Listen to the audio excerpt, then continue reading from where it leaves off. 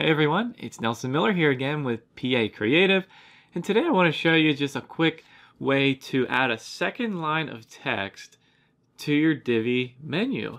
So like say you want to add just a row of explainer text, just a little phrase or a word or something underneath each of the menu items or one menu item or whatever. It's actually really easy. I'm going to show you how to do it, so let's get started.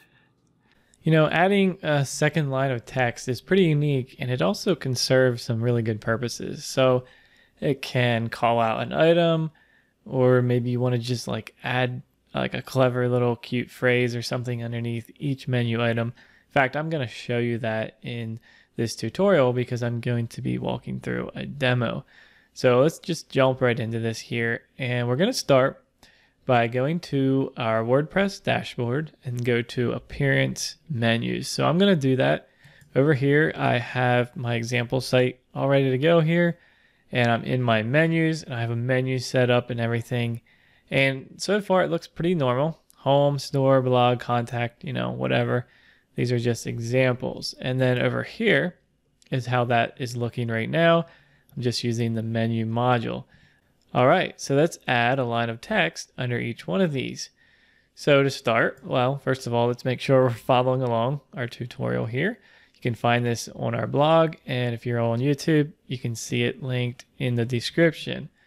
All right, so basically the first thing we need to do is a really simple thing, but basically just make sure that you open up your menu item here. Well, first of all, obviously have a menu. You could either be modifying one of your existing menus, you could select one from your list, or just be, you know, maybe you're making a new menu for this. But basically, just have this opened up, and you'll see there's a navigation label. And this is the input field where we are going to be working. All right, so right now it just says home. Now we could edit that, and we're going to add to it actually in this tutorial. All right, so the next step is adding a span tag.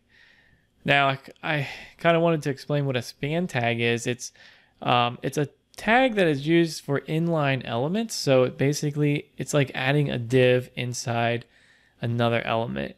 And so in this case, you know, we're adding a span tag to the menu, the navigation label text, and it creates a separate element, a separate div of text that we can then style and have it look the way we want it. So it's like adding another div to each menu item. So the first step here is just to add the span tag after the menu item. In fact, we could just copy this here. But basically you add the span tag, then you add your text, and then you have a closing span tag, and the closing one has that / there. So I'm going to just copy this and go back in here, and right there where it says home, paste that in there, and I'm going to save my menu. So essentially what we did here is just made more text in our menu item. So here, home, a second line of text here. Well, that's really dumb. That doesn't look right. It looks terrible. So, but we got to remember that even though it seems like it's still one piece, right?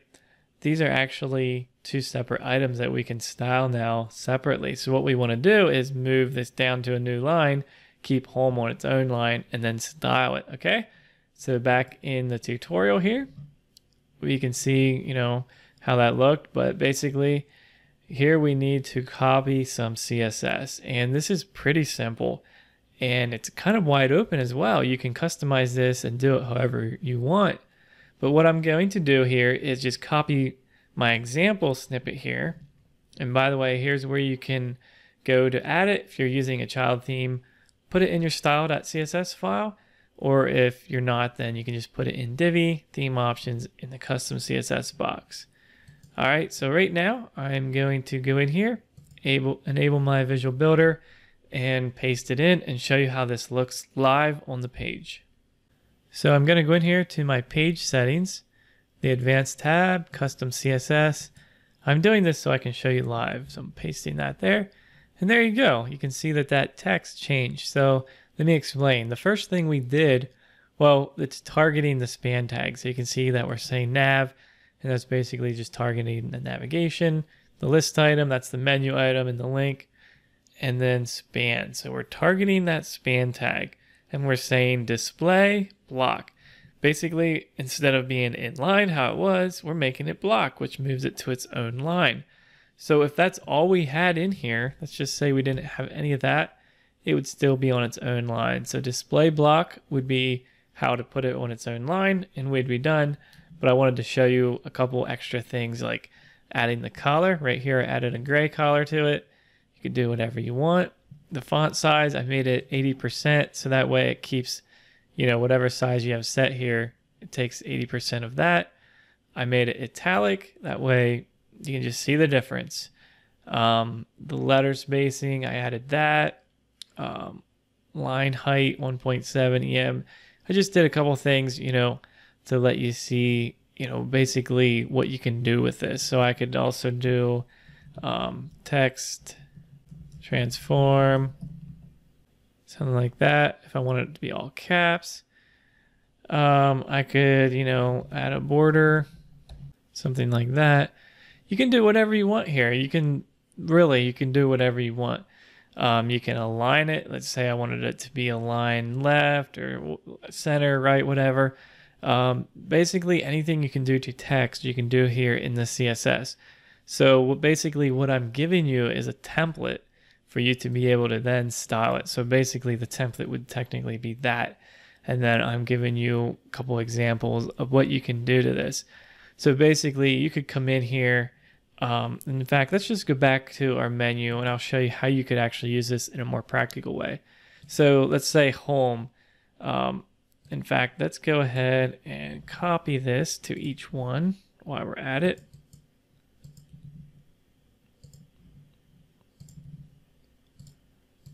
And you could say something like clever on each one of these. So like store, for example, you could be like, a place to buy things. I don't know. I'm just putting stuff in here. Blog. And you could say something like where we compose our thoughts. Contact. Reach out to us. I'm just giving examples, but what did I have for home? We'll just leave it there. So let's save that and then go back here to my page and exit the builder here. And here's how that would look. Again, you could style these very differently. We probably should make these main words a lot bigger just to make them stand out differently. But I hope this helps you and gives you a good place to start. My tutorials are meant to be like starting points, and then you can go and learn from there. So I don't want to just have it always be, here's your snippet and you're done, but I want it to be something where here's your base snippet and then you go from there. So I hope that you guys enjoy this, and I'd love to see, some of your examples of what you do with this. And I know that there's a lot of possibilities here to make this unique, and I'd love to see that, and especially combining this with our other menu tutorials. Okay, there you go. Now you know how to add that second line of text there underneath your Divi menu items. If you enjoyed that, found that useful, be sure to be checking out our entire menu series. I think there's probably close to 25 tutorials in that series. So definitely be sure to be checking that out and be following along here for more tips like this. All right, we'll see you guys in the next video.